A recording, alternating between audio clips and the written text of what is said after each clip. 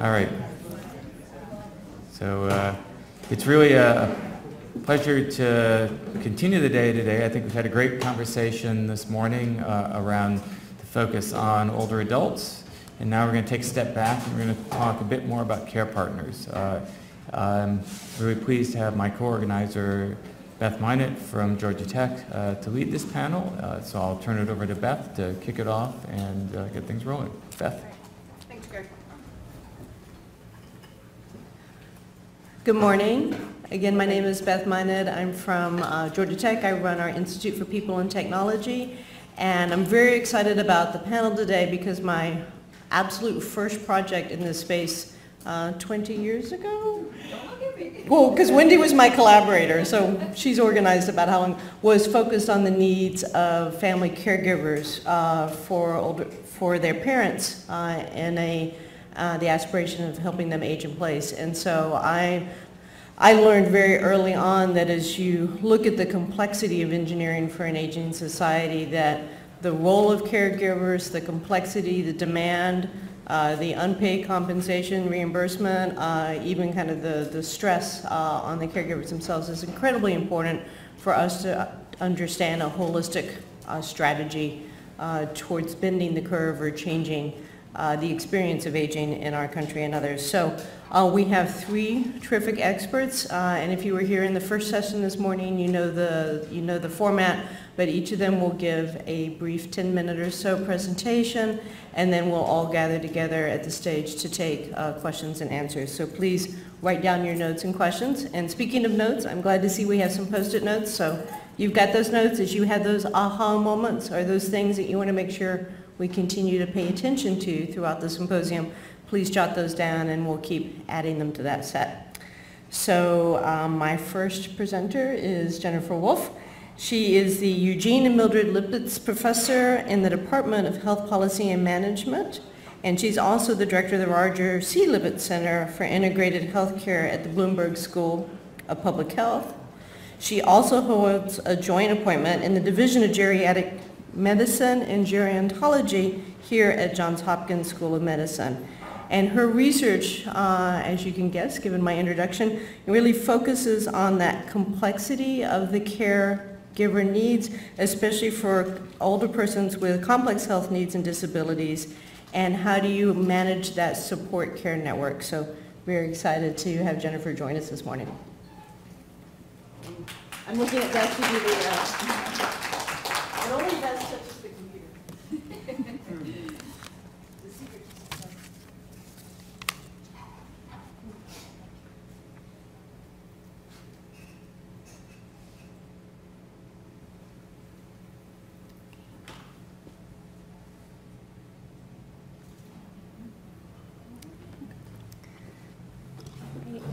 Well, thank you for the opportunity to be here.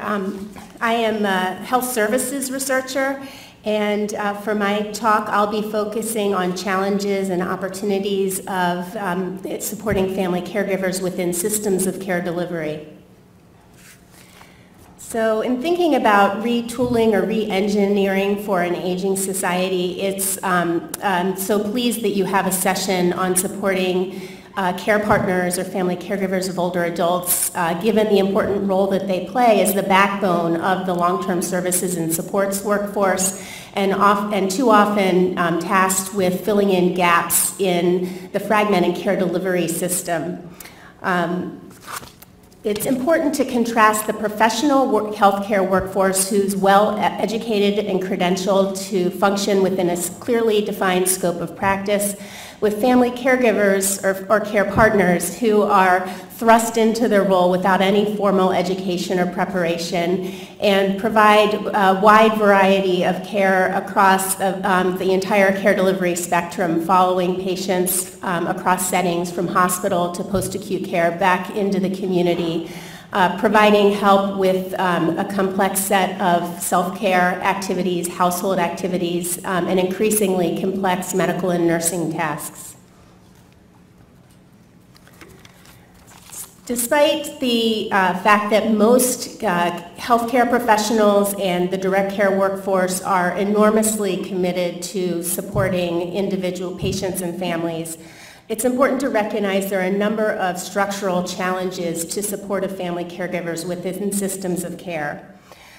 For example, coverage decisions for reimbursable services are predicated on an individual's insurance coverage and don't compensate providers for additional time spent educating, counseling, or supporting family caregivers who are often involved in the care of patients with the most complex healthcare needs. Likewise, the prevailing orientation appropriately emphasizes the privacy of patients' health information and patient autonomy.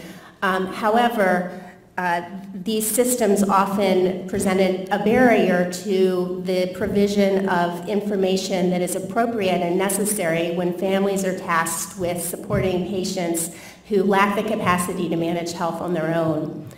Likewise, patient-oriented information systems often ask about the availability of help to bridge gaps in function to enact the treatment plan. However, information about family caregivers who are involved in enacting the care plan typically don't require direct communication with the family member. So therefore, the information is of questionable veracity. And the challenge is that because families fall outside the formal regulatory, legal, and financial arrangements, they're largely invisible in systems of care. So this is a schematic from a New England Journal of Medicine perspective that was published several years ago that reflects the current care delivery paradigm for individuals with complex health needs, focusing on interactions here that are presented during just one 80-day episode between a single primary care provider and a patient. That involves interactions with 12 different clinicians and 5 procedures, it's 60 contacts, something like 11 office visits, largely by phone and by email.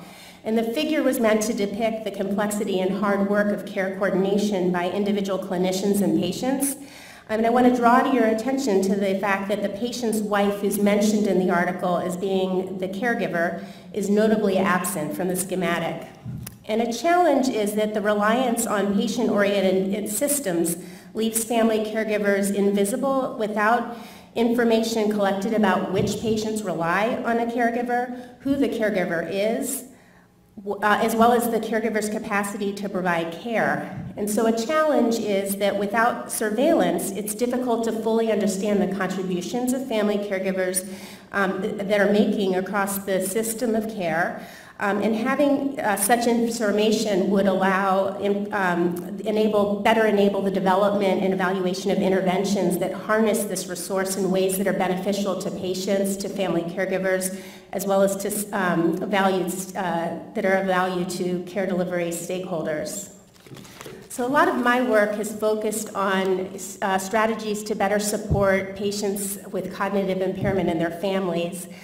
This quote from the wife of a patient with cognitive impairment speaks to her challenges in interacting with the primary care provider. She says, "Clinicians get angry with me and they're like, let them speak, as if this is a picnic for me, which it's not."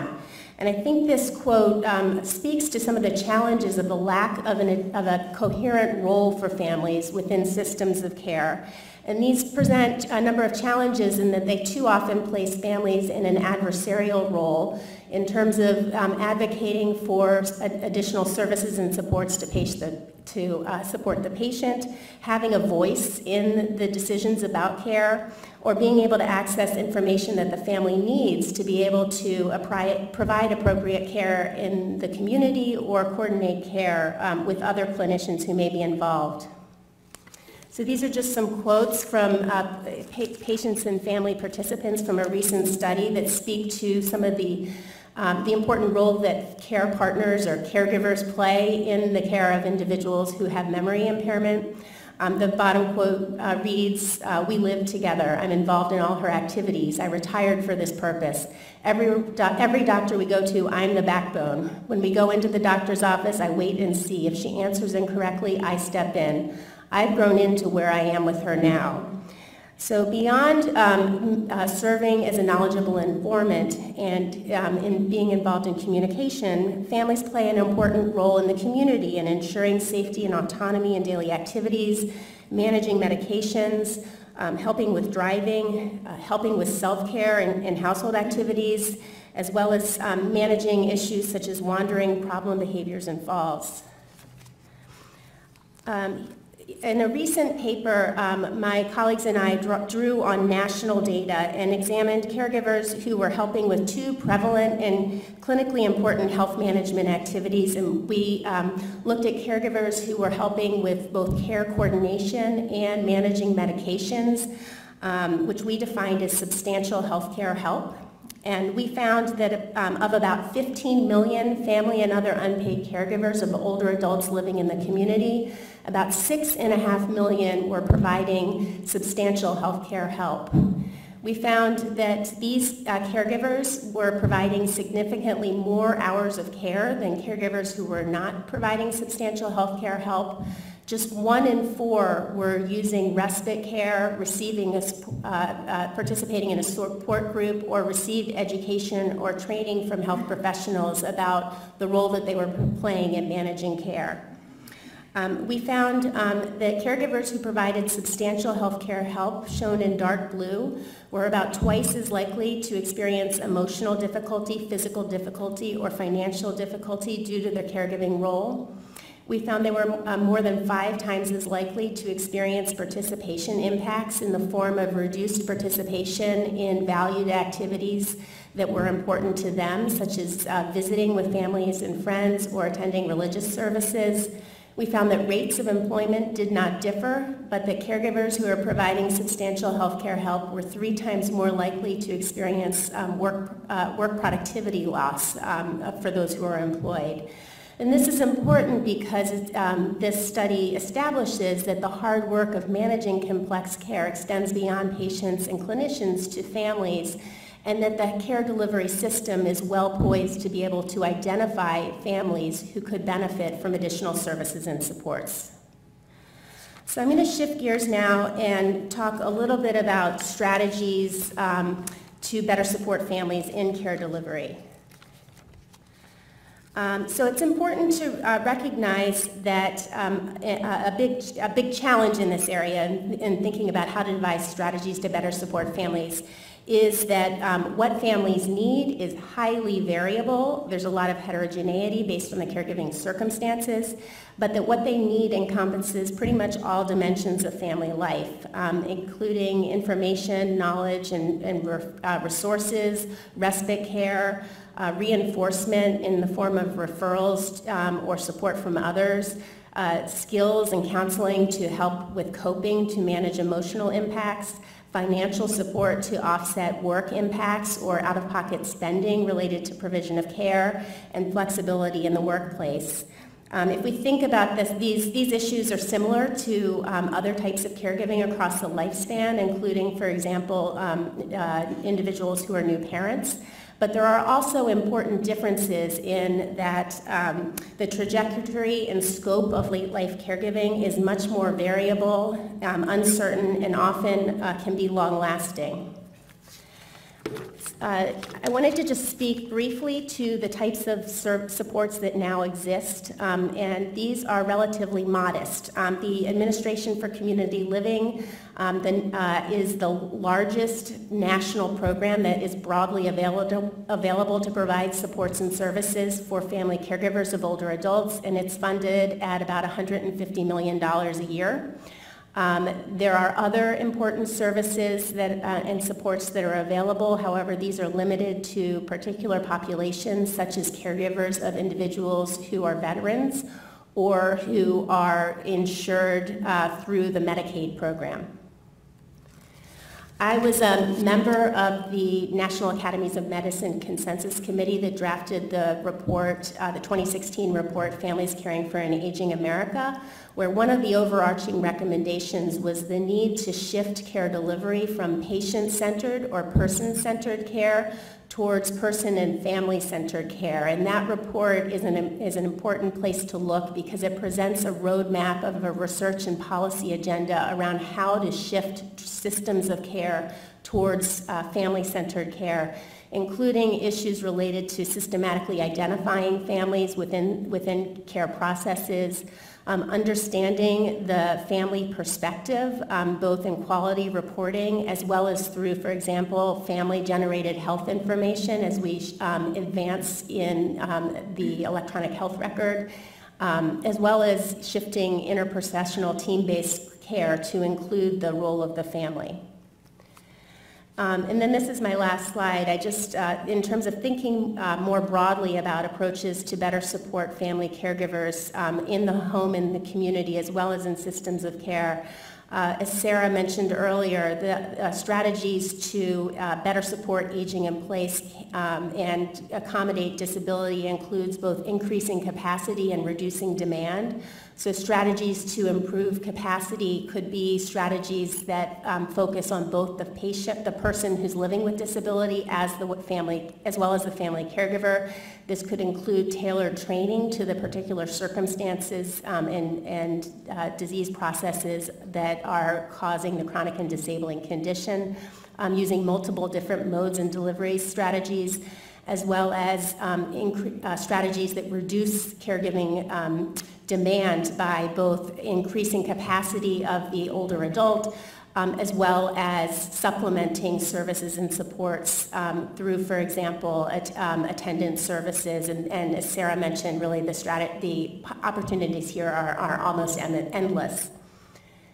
And I'll end here. Thank you.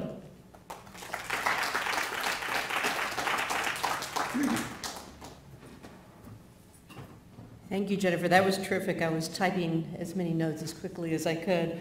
A lot to learn from there. So our next speaker is Ken Hepburn. He is a gerontologist. He is from my hood of town because he's at Emory University, and he's a professor at the Nell Hodgins School of Nursing, and he's one of the directors of Emory's Alzheimer's Disease Research Center. And he's been working in this space for the past 35 years with a real multi-interdisciplinary approach to create and design materials to improve the capacity of individuals to care for family members and friends who are living with Alzheimer's or similar diseases. And in particular, one of his most well-known programs is called the Savvy Caregiver, and he's currently leading a study funded by NIA to look at a sponsored trial of this Tele-Savvy Caregiver, which is a fully online version. So thrilled to have Ken here with us. Thank you.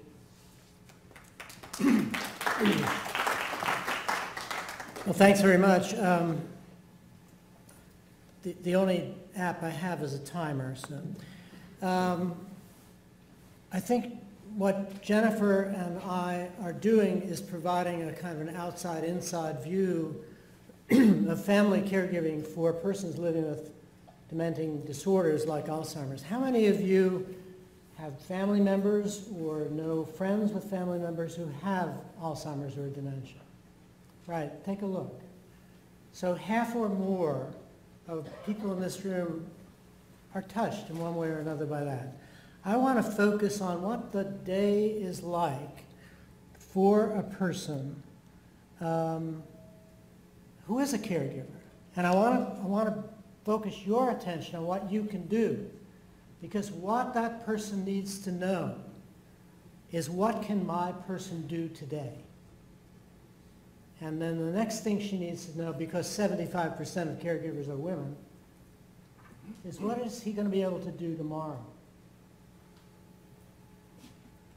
So if you think about how we all got here, all the planning, decision-making, logistics, deciding what to wear, knowing how to behave, how to interact.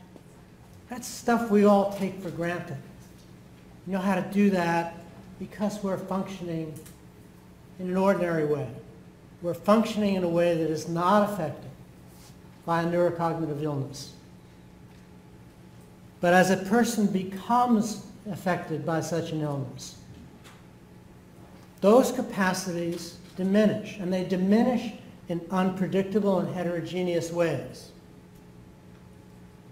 caregiver who's used to this person, my wife and I have been married 40 years, so we've got 40 years of knowing what when she raises an eyebrow means. All right? If I become demented, every day, moment to moment, she's got to figure out which inflection works for me and what my body language means to her. And that's moving target every day. Now, why is that important? Well, it's important because the really main role of a family caregiver is to provide guidance for days that are as calm, safe, and pleasant as possible. And in order to do that, you kind of have to know, what's he got today? What can I count on? So that's this rely supply. What can I rely on? What do I have to supply? And that's what I'm asking you to design. We got 7 million people who have these illnesses, almost 6 million with Alzheimer's, another 1.5 million with others. By 2050, there'll be 16 million. We have 15 million caregivers. That's 6 times the size of the nursing workforce in this country. So as Jennifer said, this is a massive workforce that needs to be equipped and needs to be trained. Our principles are that the person's there. It's he or she cannot necessarily express that personhood effectively, and the caregiver has to figure out ways to get to it. So I've already mentioned this modest goal of safe, calm, pleasant days.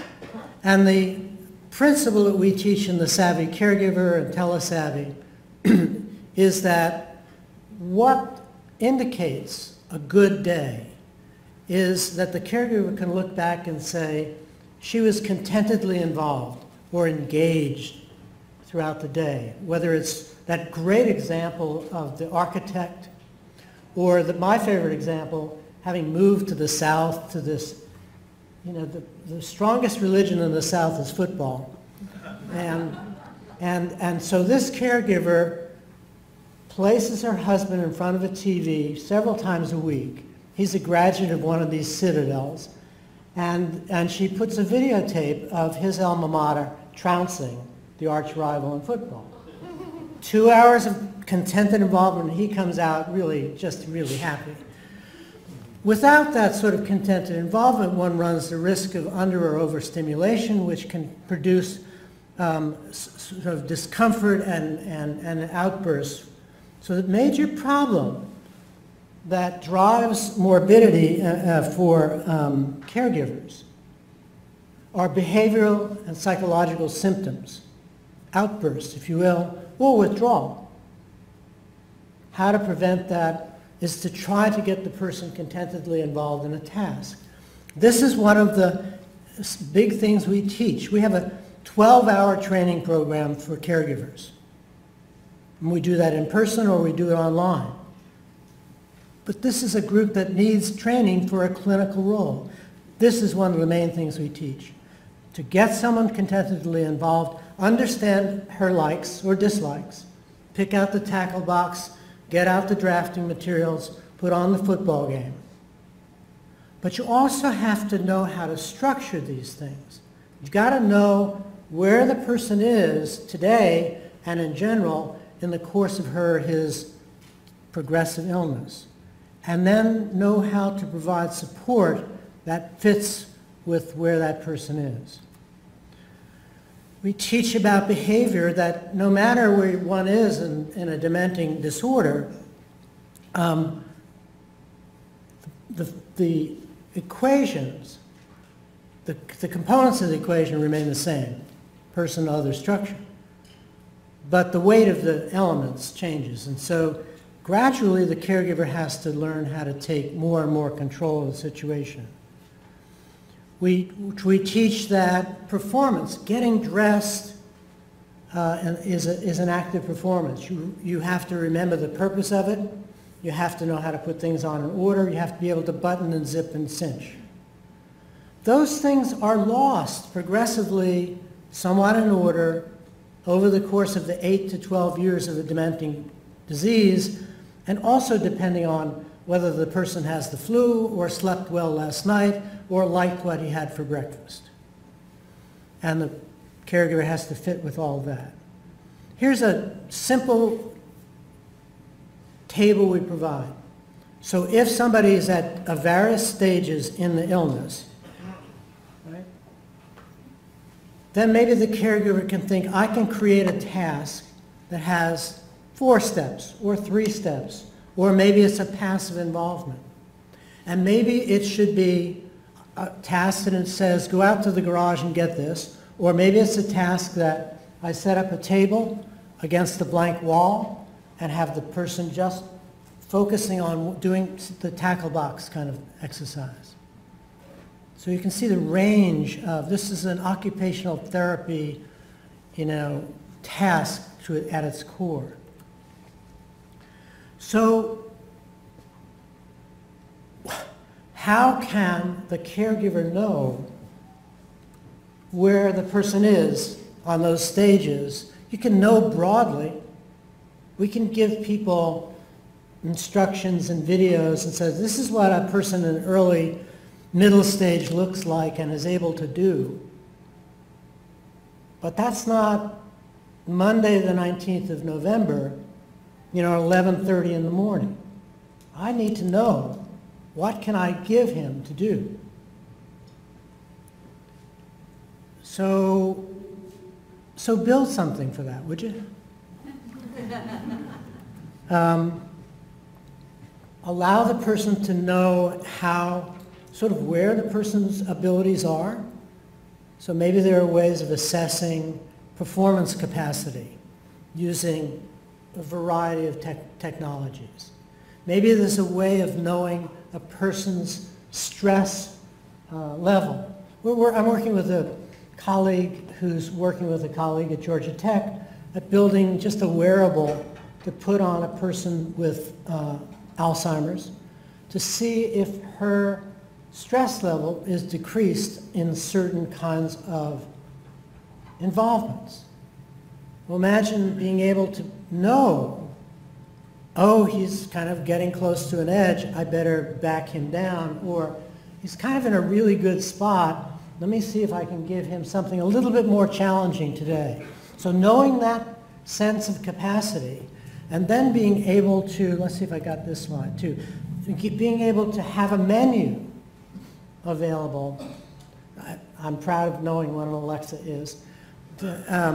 Having a menu for the day that's tailored to where the person is, okay? So then the caregiver doesn't have to kind of keep lists in a repertoire, but can kind of go and be coached, to use Jennifer's word.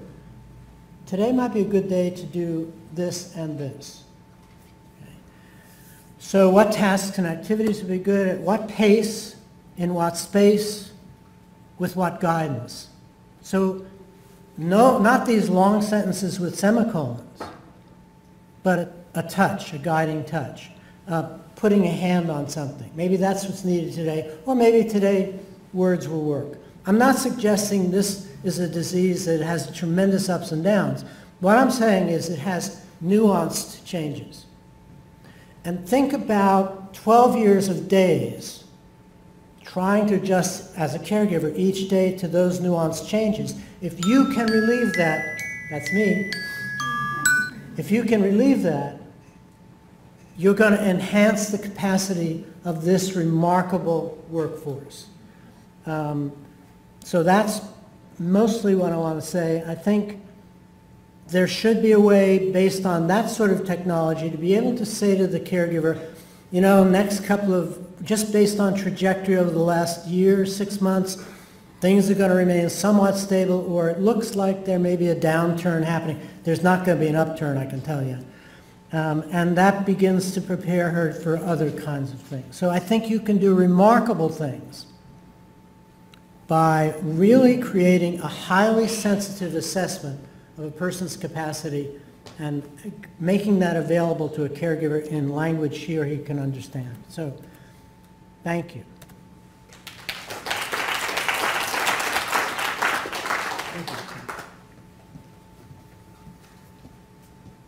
That was terrific, and I love this notion. I think we're going to continue this into our lunch discussions as well, but being able to situate ourselves into these different roles. I think Sarah set us up really well even this morning about there is no one stereotype. The variety is incredibly important, and that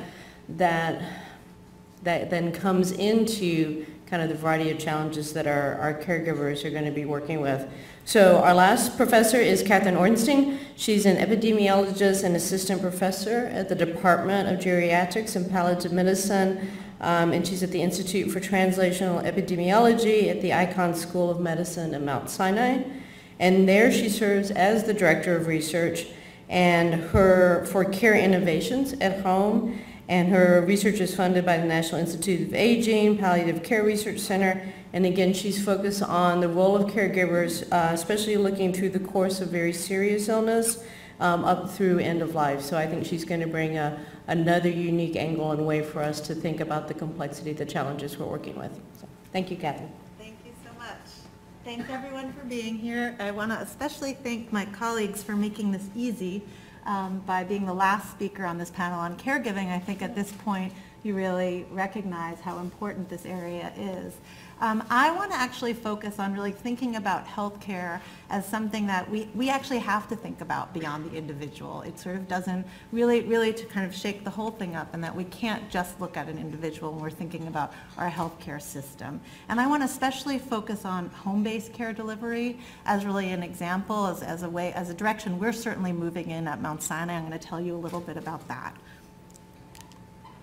Okay, so again, this is the report that Jennifer mentioned earlier, and everyone should take a look at it. There's a good executive summary if you don't have too much time. But really, this really reminds us that we have to move to a family-centered care focus, and that this isn't just sort of something we need to do in healthcare. This is actually a public health concern.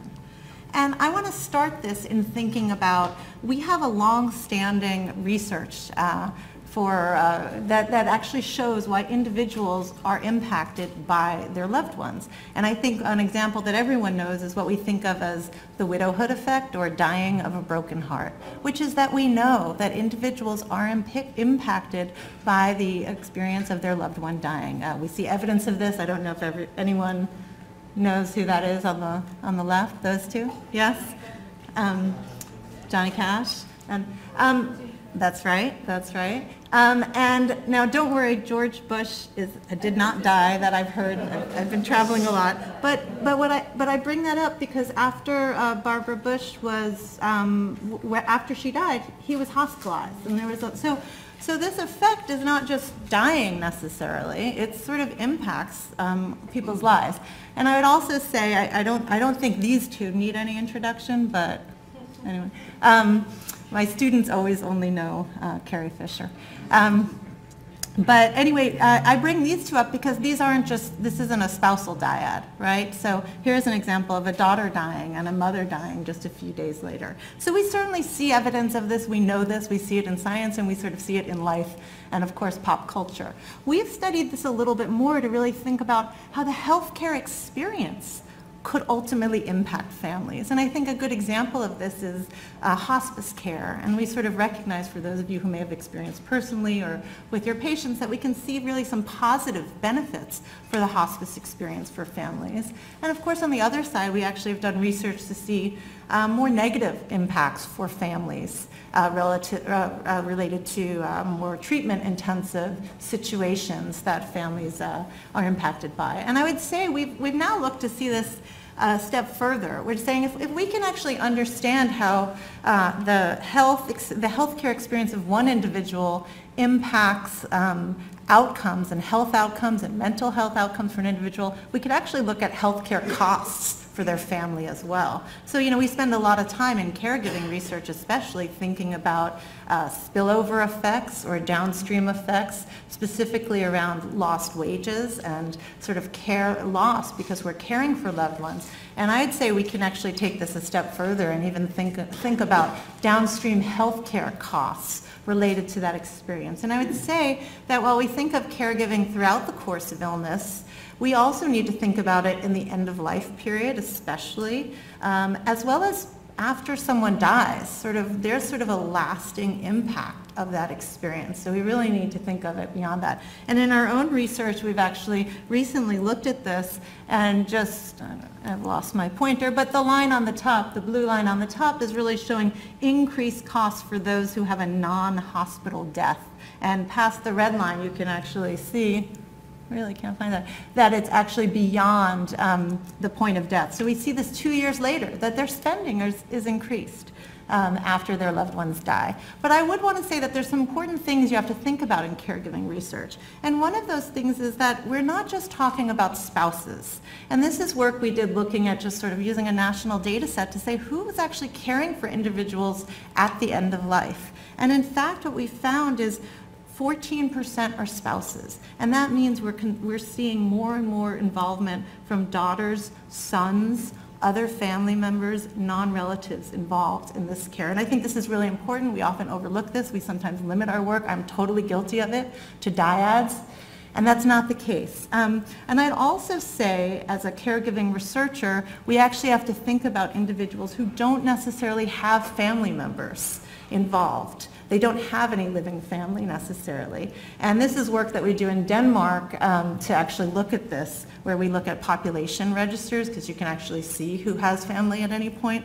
And in fact, we find that 21% of individuals have no living family members at the time they die. And this issue of sort of kinlessness, sometimes people think of it, is actually a real issue that we have to think about. And we've looked at it, you can think about it in different diseases. Dementia, particular, as people have dementia more and more, we're seeing that they have no family, especially as they're getting older, living with the disease. This, of course, as you might suspect, is impacting women more in this situation, and certainly from the clinical perspective, as we think about who's making end-of-life decisions, who we need to talk to about things, we have to really consider this as well. So I really want to move this idea into the context of home-based care delivery. This is a patient from the Mount Sinai Visiting Doctors Program, which is a home-based primary care program that's been around for about 20 years, and they have been around providing physician and nurse practitioner-led visits with social work, nursing support for quite a long time, really struggling to keep up for many years in terms of what they were doing. Because, at the time they started, people thought, why would anyone go into the home to take care of patients? That's, that was a long time ago. And more importantly, well, who's funding that? Why would we do that? That's crazy. And indeed, it really was at the time. But in fact, I'll show you, Mount Sinai has really kind of built a whole initiative around home-based services at this point. So I'm excited to say the program still exists and is thriving. In the work around the homebound population, we actually used a national survey to identify 2 million older adults who are indeed homebound, meaning they rarely or never leave the home. Now, what's so important about this is that's actually larger than the current nursing home population in this country. But what's even more interesting, I find, about this is the people who, they're not technically homebound, they're going out, but they're only going out because they never can go out by themselves. They're only going out because someone's there for them. So they could be homebound, meaning they could not leave the home, therefore have a tremendous difficulty accessing just primary care as well as other services, and as well as things that are important to their quality of life. And as you can imagine, you can see becoming homebound then is not just about individuals' multimorbidity, functional impairment, cognitive impairment, but in fact their social support and their network of family caregivers becomes really important to understanding the difference between being homebound and getting out. Again, accessing basic primary care. And in fact, we find that there's 5 million caregivers assisting the homebound. And importantly, individuals who are homebound, they are not leaving the house. Most of them do not have any paid care at all. So that means that they really are highly reliant on families. So I want to tell you a little bit about Mount Sinai at Home, which is launched this past year, which is really an initiative that the hospital is undertaking with the idea of recognizing that they're really investing in home-based services. And it's really, I think of it as a comprehensive portfolio spanning primary care, moving through urgent care, acute care, as well as post-acute care. And I don't think I have a slide of it here, but sort of Mount Sinai has moved in this direction with their kind of now famous ad about, if our beds are filled, that means we've failed. So it's sort of moving in that direction.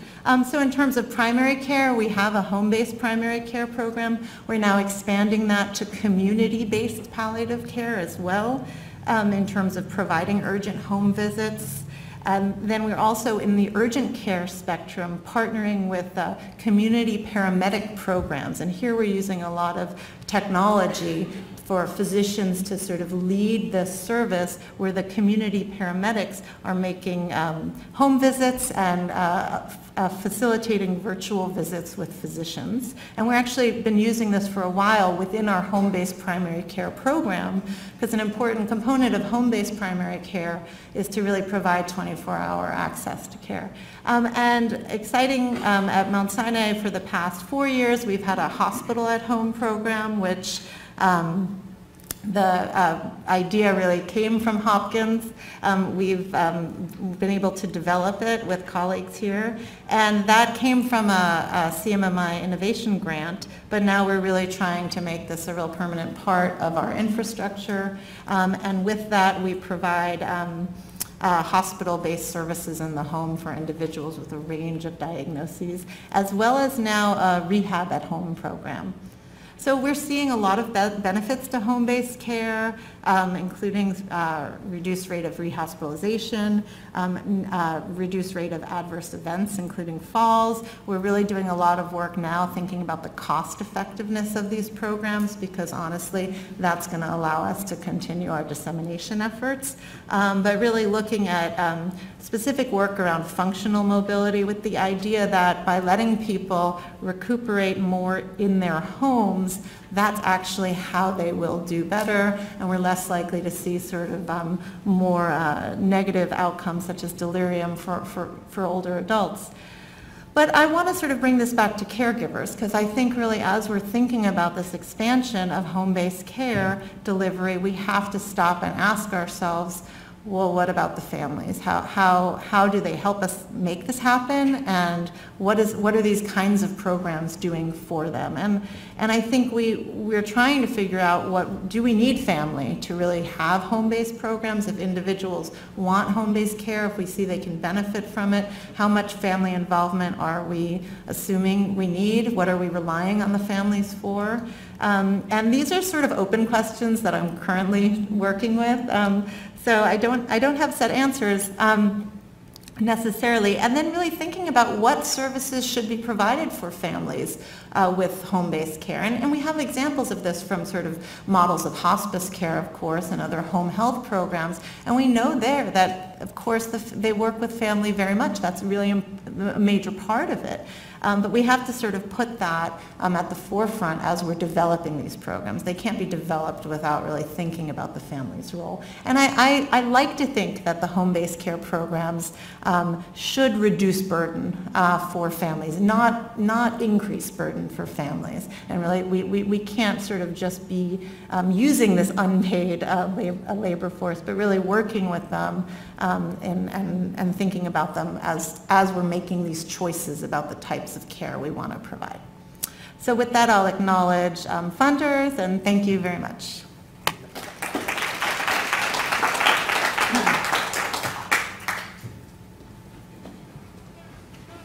Thank you, Catherine, and I'll ask the other panelists to join me upstage. I'm tempted to just put these questions up there as a starting point for our discussions.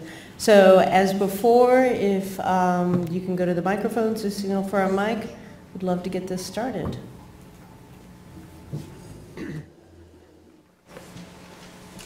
should turn this thing on. Hi, I'm just curious, Yes. what are some things that are now can be treated in the home that maybe 5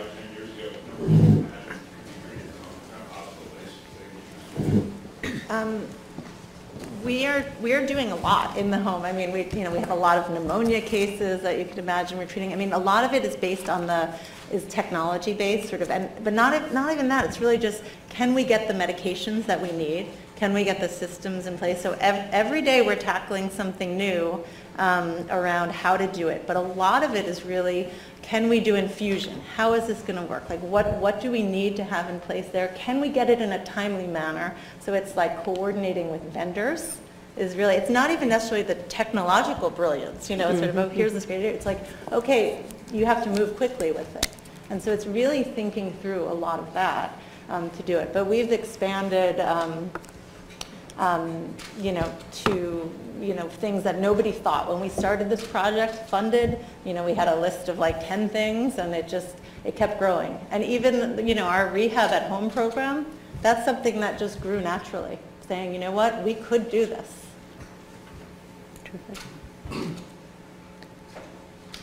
I wanted to ask about the role of training for caregivers, and what do you think you've seen that has really worked? And in particular, I was curious about training that's focused on empathy.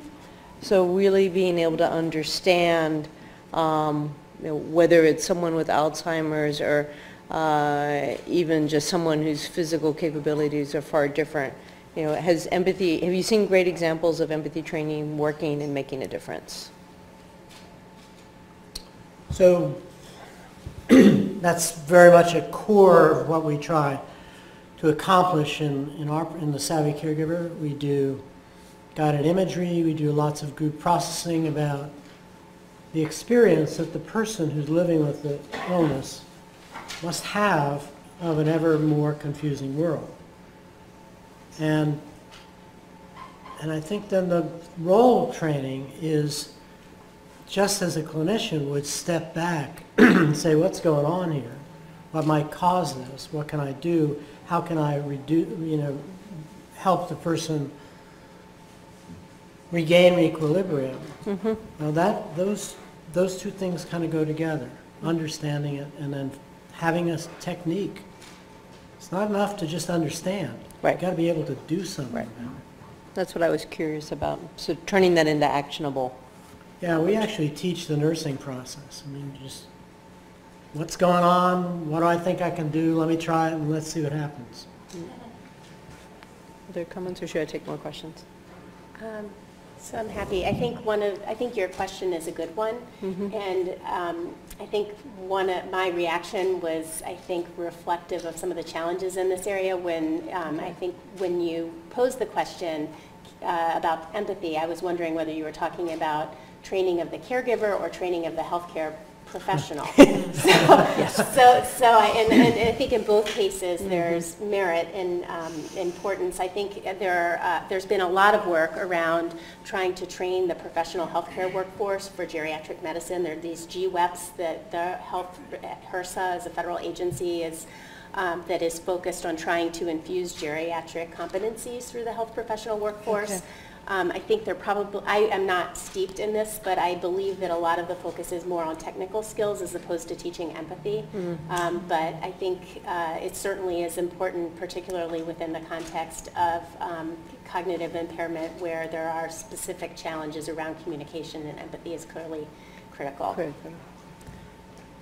Take some questions from here. Thank you for an excellent panel, and as the organizers, we asked you to focus on the kinds of caregivers you focused on. Of course, there's also paid caregivers, direct care workers who help with bathing and dressing. As we face what some people call the robocalypse, as people will be replaced from some jobs, it seems that there'll be a lot of room for direct care of older adults. And I wonder how much do you think what you said applies to direct care workers who are paid versus not paid, and what we can, maybe how they can help family caregivers. Any thoughts on I think that's a really important area to look at, and I think especially as increasingly we see that individuals, as I mentioned, don't necessarily have family, and they also may not have family who are able to help, or they live long distances, and we have to think about it. I think there's really hasn't been as much work around teaching paid caregivers and really thinking of them. You know, I think a lot of the research is really focused on sort of a workforce issue and not really focusing on them as part of the care team and thinking about how they work closely with families and how they work closely with clinicians and really are the eyes and the ears. And I know in our experience in home-based care, a lot of those paid caregivers, they're like family to our patients, and they are the ones that our physicians call. They know those people very well. So I think we really need to start bringing them more to the table, and that's actually a very difficult thing to do because they're often underpaid, undertrained, and there's often lack of continuity with that group, which I think is really problematic. So we have to take the family caregivers and say, we know you're doing this because of a relationship you have, but really you got to learn a role. I think what your question suggests, you kind of know how to do the role. Maybe you need to develop some relationship, and maybe we have to provide ways for entrees into that kind of relationship. Teach families to tell stories about the person so that they become a person but I think the system issues are so difficult. It really goes back to how do the more highly skilled and highly paid professionals learn to acknowledge the importance of what these people are bringing to the situation and really listen.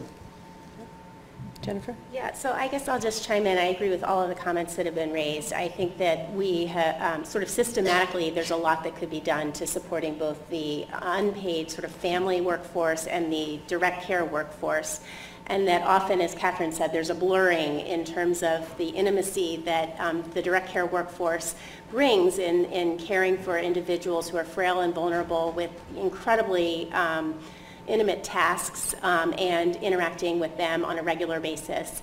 And that I think the current system issues often don't adequately elicit from individuals how they want to involve these important direct and family caregivers in their care. So a lot of my work has focused more recently on engaging families in communication through, for example, direct, so simple scalable strategies such as shared access to the patient portal. And we found that nearly all primary care patients with cognitive impairment want their families to have information access. And in the context of breast cancer, women in active treatment for breast cancer, 3/4 of them want their families to have access to their health information, but 1/4 don't. And very few, sort of across the board, this is not, families don't have information access using their own identity credentials. And I think there's a lot of variability, individual variability in populations, as well as within specific interpersonal relationships, and that often if individuals are living in the community relying on a direct care worker, they may very much want that direct care worker to be able to access their information. And this is sort of just scratching, it's like the tip of the iceberg in terms of thinking about person-centered care, and sort of respecting the direct care workers, and that they bring an enormous amount in helping individuals with disability get by on a day-to-day basis. And it's not just what they're being paid for in terms of personal care assistance, it's also maybe assuming a role in the care coordination. Yes. Terrific. Greg? So as we struck in Ken's spot about, talk about planning for the day for someone with cognitive issues, that it sounded a lot like what a doctor would do. You try to diagnose what's going on, you try to come up with a treatment plan, and then you try to monitor that plan and see if the plan is working. And so I started to think about what are some of the issues that come up in traditional healthcare when we start to build decision support systems. And really, there's a spectrum, but sense, you're getting decision support that is essentially a black box that tells you to do something, you don't know why, and you like to understand why it's telling you to do that. On the other end, it's something that's popping up and telling you to do something, and you just don't want to do it because it basically gets in the way of what you know is the right thing to do. So I'm wondering, as we start thinking about building these sorts of innovations to support caregivers, what actually do they want? Do they actually want something telling them, here's the plan for today, here's what you should do? Do they want something that's more nuanced, that's actually giving them some insights into why this might be the right thing to do? And I assume you see the same thing in home health care as you start to bring that into the home, that caregivers are going to want to know why is this being done? And that's the question I always ask a doctor when I go to a doctor, why are you doing this? So maybe talk a little bit about what do caregivers actually want to learn in some sense and know in the context of maybe building systems that support decisions for treatment, both informed and informed. Who wants to go first? I think that's what we do, and I think that the answer is it varies immensely. There are a lot of caregivers who are pretty happy just to know, help me to develop some strategies. Don't give me the strategies, but help me to develop. And then there are others who are, really kind of scholarly in their what's going on and how can I understand it. So I think you have to read the individuals. I think it varies enormously, but we, want to provide that capacity if it's asked for.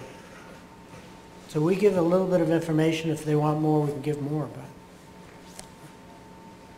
I'd say a really important point about that is that it really changes over time. And so I think that just adds a level of complexity to this in terms of what someone's involvement is at some point.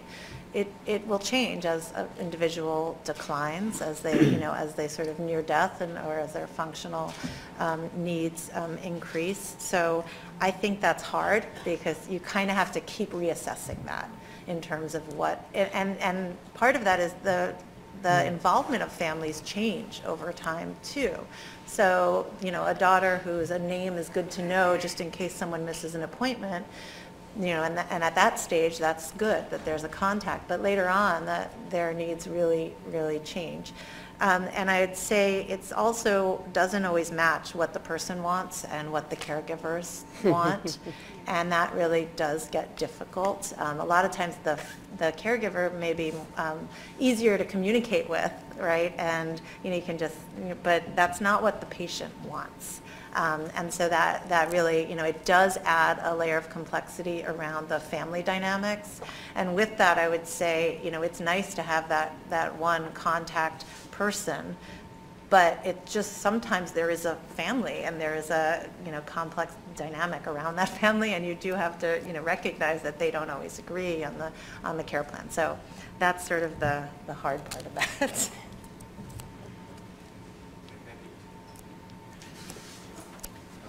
Russ, last question? Yeah. Second to last question? Just under the wire. No, you're good. You're good. Whatever. Listening to this panel and one in the morning, one of the things that comes through very, very strongly is the social and societal element of all of these problems.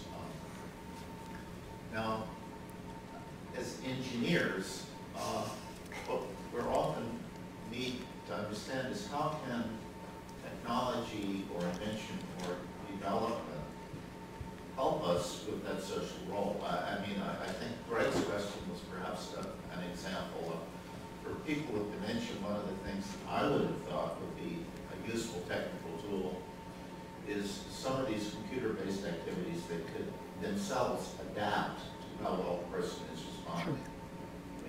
My mother died of Alzheimer's, and I've seen that. But could you all talk about other places where you think maybe technology, whether it's computer-based or physical-based or whatever, could help you, for instance, in things like handover between caregivers or other ways of physical assist to the caregivers? We can't, by ourselves, solve society's problems, but perhaps we can help provide some tools. question. We're nearing the holidays. What is your holiday wish list? So I think technology has enormous potential to improve the ability of society to meet the challenging age-related challenges of the growing older adult population.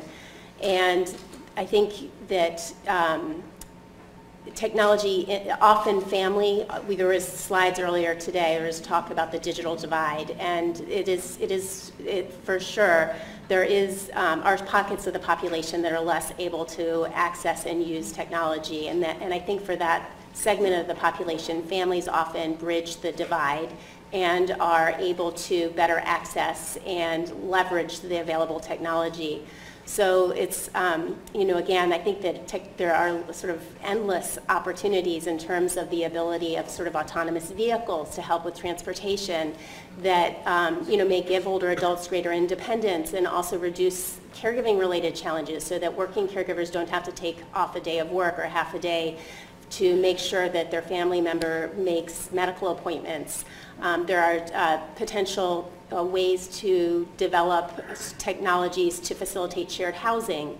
I think it's that families and that all of these technologies that may be oriented around individuals potentially have spillover effects for families.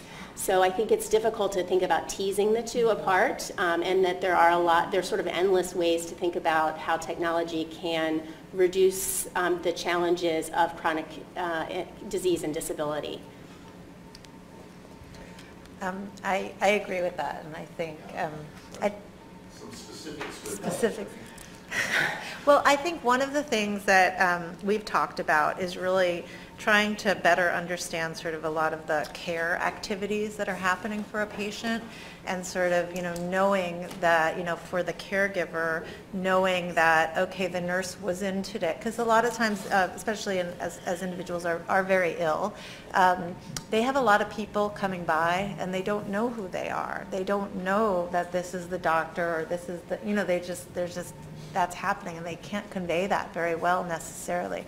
We've talked a lot about having a system for really tracking who's there, and this you can imagine in the hospital too, right? Not just, in the home necessarily, but like, who are these people? How do I contact them? What did they do? Like, someone saw my mother, who was that?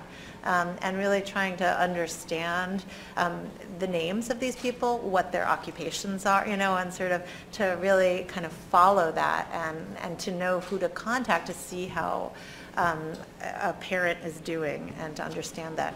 I would say in the home-based world, there's a lot of monitoring technologies for patients that have really helped us to advance the field, and we're still working to get real-time information that would then trigger a visit to say there's been a change here.